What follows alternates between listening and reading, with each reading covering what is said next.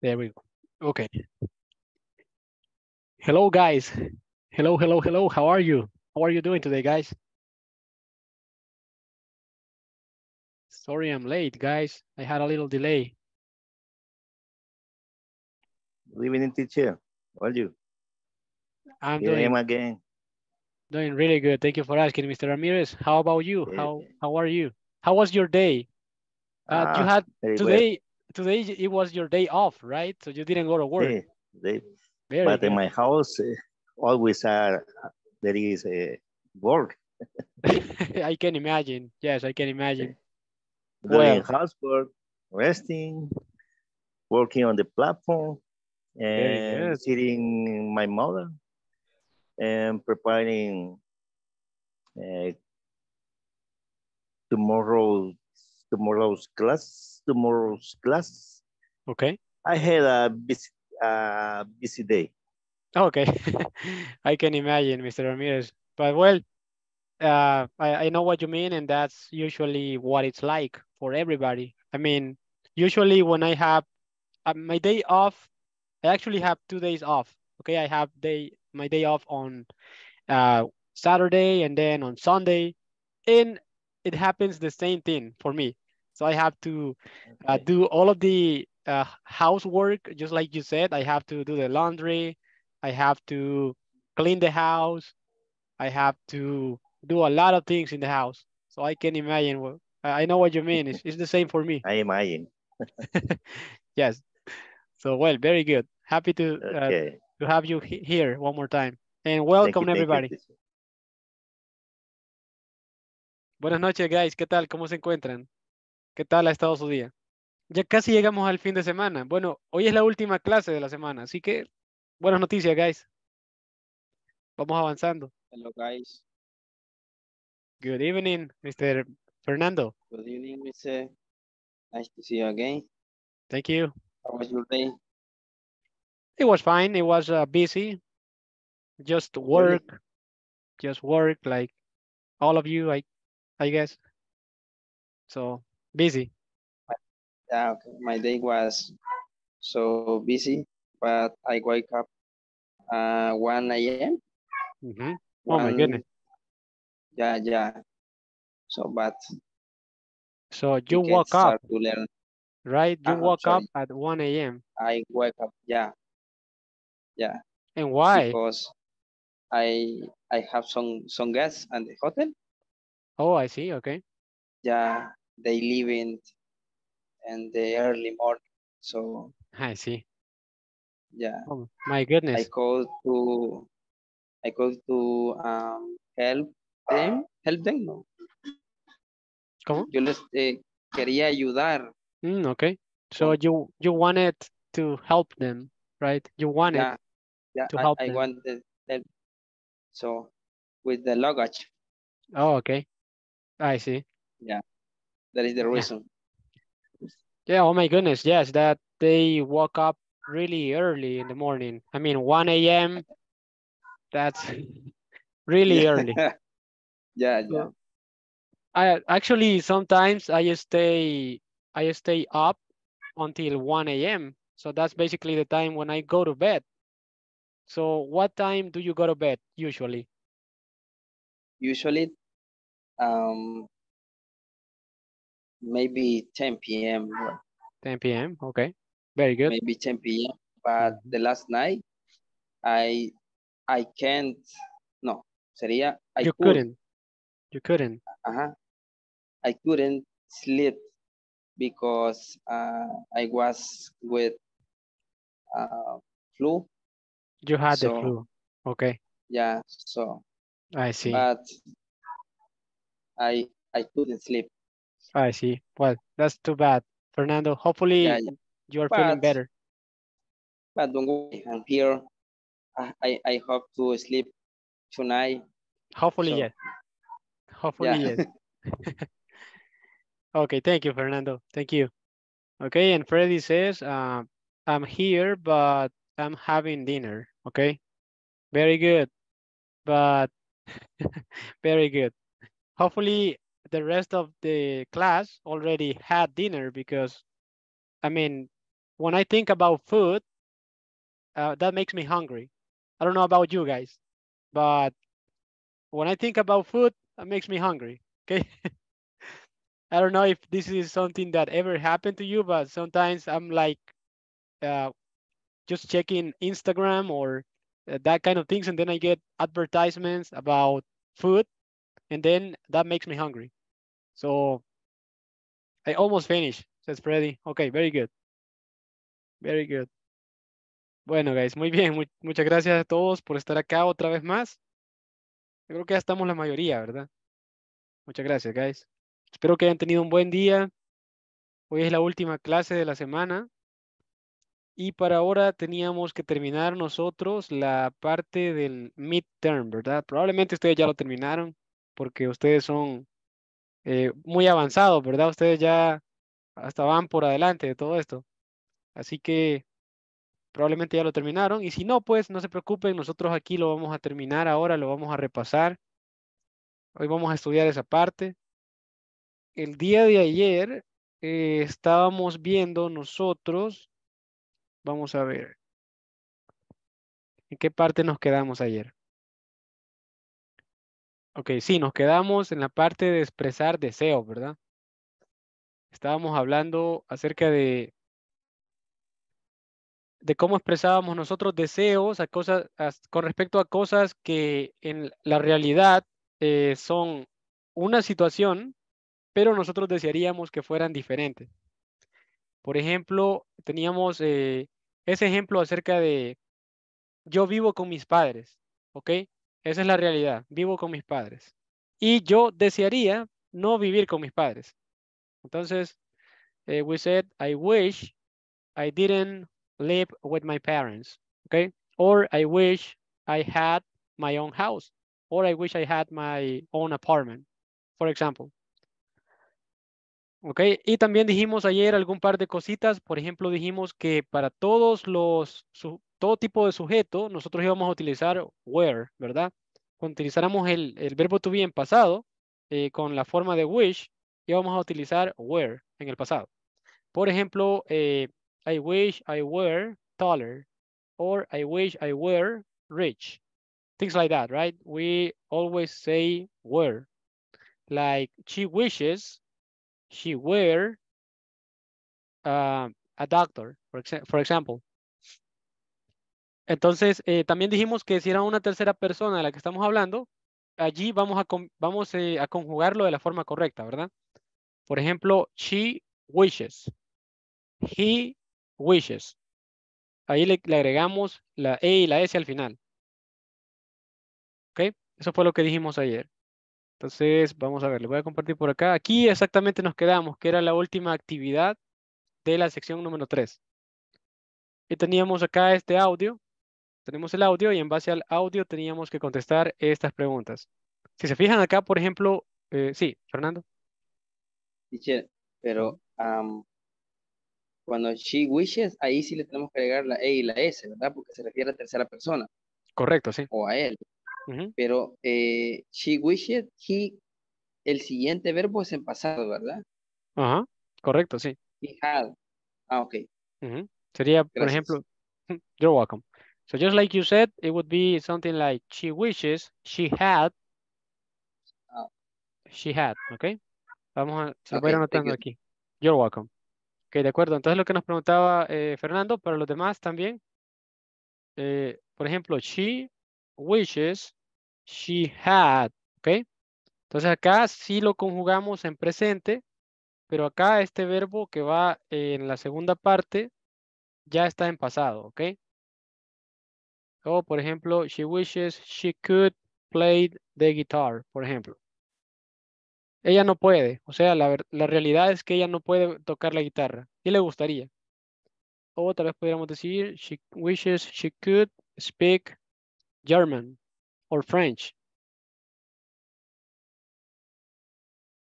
¿Ok? También podemos hablar de otra forma. Podríamos decir también, I wish she could speak Spanish. Podemos hablar de otras personas también. No solamente tiene que ser, he wishes he could move out. También. Otra opción, como puso por acá Fernando. He wishes, perdón. He could move out. Ok, él desearía poder mudarse, o sea, cambiarse de casa, ¿verdad? Entonces, tenemos muchísimas posibilidades, guys. Acá puede ser diferentes verbos. Acá solamente es un ejemplo, pero dijimos que había muchas opciones. Por ejemplo, they wish, they could, veamos, uh, they had a bigger house, no sé, por ejemplo. Ellos desearían tener una casa más grande. O sea, la casa es muy pequeña, por ejemplo. Y así, se puede hacer con muchas formas. No nos vamos a quedar solamente con una. Tenemos bastantes opciones. Vamos a ver. ¿Alguna pregunta, guys? ¿Alguien tiene alguna duda todavía con respecto a esta parte? ¿Alguna inquietud? Sé que a veces algunos tal vez no tienen, algunos probablemente no tenemos dudas, otros tal vez tengamos un poco de pena de preguntar, pero si tienen una duda, pues no tengan ningún problema de hacerlo. Pueden Teacher, preguntar. Sí, dígame. el where dijo que era el pasado de wish, ¿verdad? El were es el pasado del verbo to be. Por ejemplo, he, Que lo escuché que... perdón, si lo dije así, me equivoqué yo y ahí me confundí. Pero sí sería el pasado del verbo to be. Entonces es, he wishes he were, ujú, he wishes he were rich. ¿Ok? Entonces el pasado del verbo to be. En el presente sería he is. ¿Ok? He is rich. Pero en el pasado, si decimos con la palabra, con el verbo wish, entonces lo cambiamos acá a were. He wishes, perdón, he wishes he were rich. Él desearía ser rico, ¿ok? El pasado.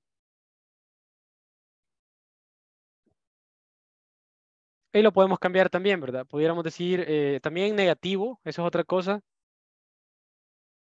He wishes he weren't so poor, por ejemplo, ¿verdad? Sería lo opuesto a rico, ¿de acuerdo? Él desearía no ser tan pobre, por ejemplo. Entonces lo podemos hacer negativo. O, por ejemplo, acá también lo podemos hacer negativo. He wishes uh, he couldn't, let's say, bueno, cambiémoslo. He wishes he didn't have to stay at his parents' house. Ok, aquí lo cambiamos, lo decimos de otra forma. Aquí estamos diciendo que él desearía no tener que quedarse en la casa de sus padres. Ok, ya es un poco más complicado, pero un poco más compleja, digamos, la oración, pero siempre es la misma estructura. Ok, he wishes he didn't have to stay. Ok, dijimos que cuando teníamos un verbo auxiliar, el otro verbo se iba a quedar de la forma base. ¿Ok? Por eso tenemos aquí didn't have. ¿Ok? He didn't have to stay at his parents' house. ¿Ok? ¿Estamos claros, guys? ¿Alguna pregunta? ¿Alguna duda?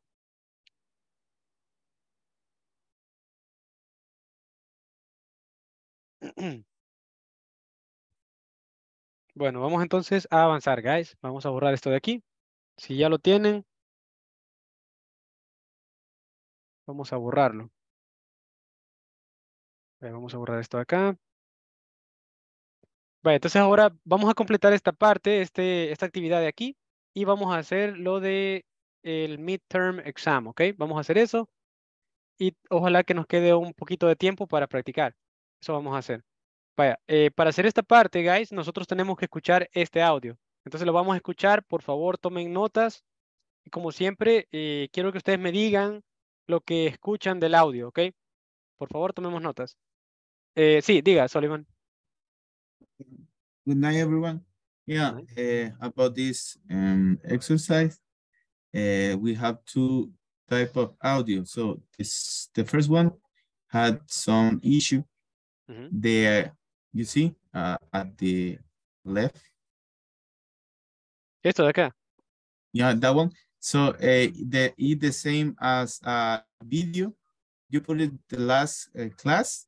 It is the complete one because they are talking about he is not comfortable with his parent and they can live together, something like that. So that is the audio who's not in that resource. So it's just for the more partner if it's they want to the exams.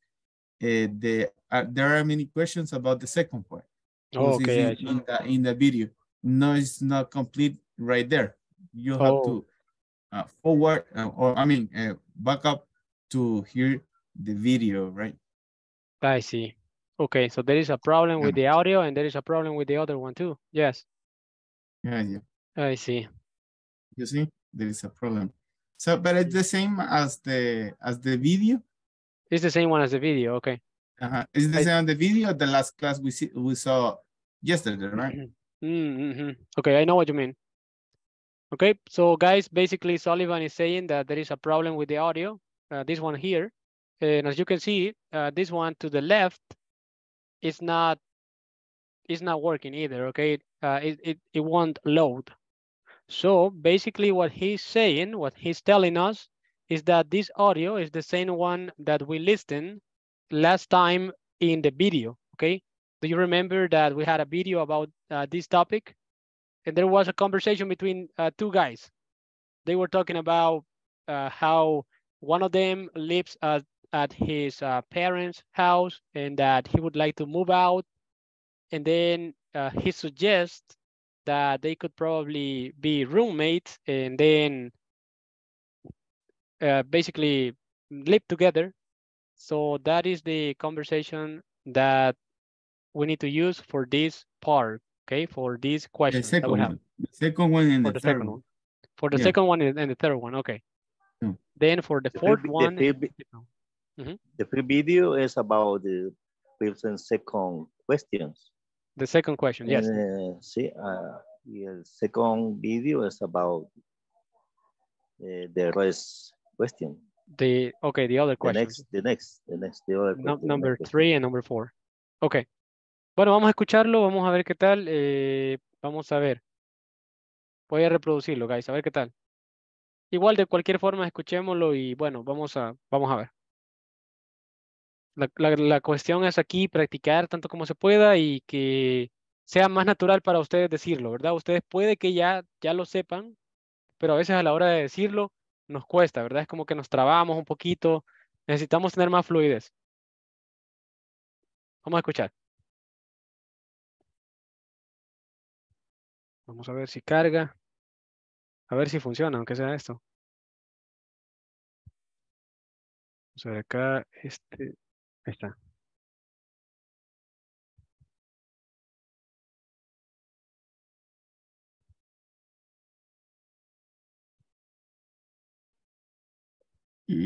I can't hear.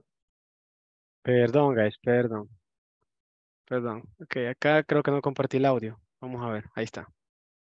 Ahora sí, guys. Voy a retrocederlo un poquito.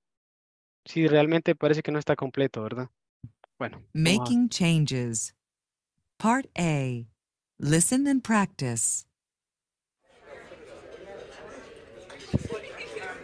So, are you still living with your parents, Terry? Changes. I'm afraid so. I wish I had my own apartment. Why? Don't you like living at home? It's okay, but my parents are always asking me to be home before midnight. I wish they'd stop worrying about me. Yeah, parents are like that. And they expect me to help around the house. I hate housework. I wish life weren't so difficult. So why don't you move out? Hey, I wish I could, but where else can I get free room and board? Ok. Bueno, entonces vamos a ver acá. It is about the first one. The first one. Yes, number 1 and number 2. Yes, I can see that. And then number 3 and number 4, we just need to change this sentence. Okay, very good. Ok, guys. Entonces, en este caso, como dice Sullivan, muchas gracias. Solamente es acerca de la pregunta 1 y la pregunta 2. Ok, solamente eso. Luego, estas otras dos, simplemente hay que reescribir las oraciones utilizando wish. Ya eso es otra cosa, ¿verdad? Entonces, por ejemplo, tenemos Laura doesn't have any free time. So then that is the present situation. So we just change that into a wish. ¿Ok? Entonces, sin ver las respuestas, ¿cómo sería esta oración? Digamos, tenemos esta realidad, este hecho del presente. ¿Cómo sería si ustedes dijeran, Laura desearía tener tiempo libre? Teacher, Ujú. can be Laura wishes she had some free time. Okay, very good. Yes, that is correct. Laura wishes she had some free time, just like it says here, right? That is correct. Very good, thank you. Okay, then we have Dan can't fit into his old jeans, okay? This is something that happens, guys. I can't fit in my old jeans anymore. I'm too fat, okay? I gained too much weight. So now I cannot use my old jeans because of that. Probably this is something that happened to you as well.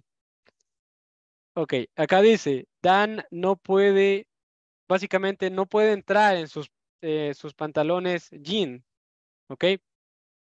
Porque probablemente ya subió de peso, ¿verdad? Es algo que me pasó a mí, por ejemplo. Yo ya no me puedo poner los pantalones de antes porque gané peso. Entonces, ¿cómo pudiéramos cambiar esto? Esta es la realidad, que Dan no entra en sus pantalones viejos. Entonces, ¿cómo pudiéramos decirlo como un deseo? Dan wishes he could. Dan wishes he could.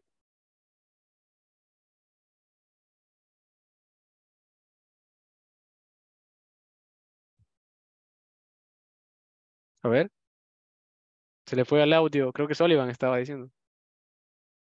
O se me trabó a mí. Oh, Jesus. Perdón. Jesus Christ. Ok.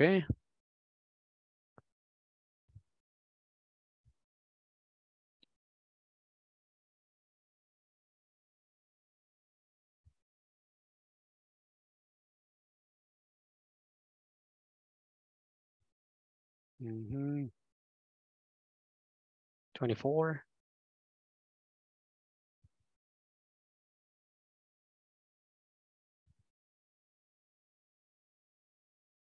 Hold on. Hold up.